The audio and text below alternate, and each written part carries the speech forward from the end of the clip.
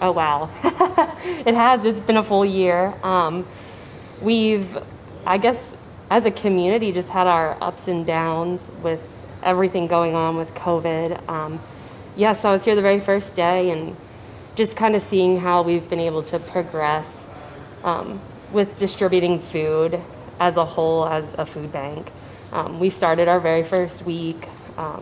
We had 6 cars come in and they all lined up, and at one at a time we put in food, and it's just kind of completely exploded from there. And we've actually, I don't know, just it's really cool to see that the food bank as a whole has been able to kind of come together and make things so much more efficient.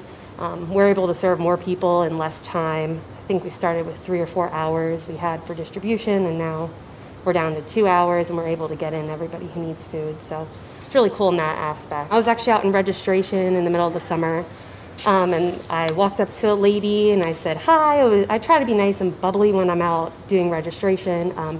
And she looked at me and she just kind of broke down in tears.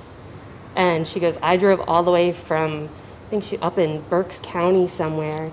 And she's like, is there any way I can just get food? I'm feeding 12 people right now.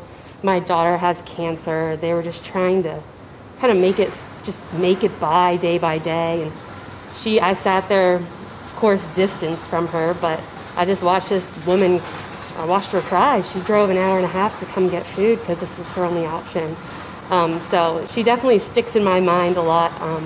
I actually saw her come through a few weeks ago, and she's doing better. I think her daughter is actually in remission, which is really great.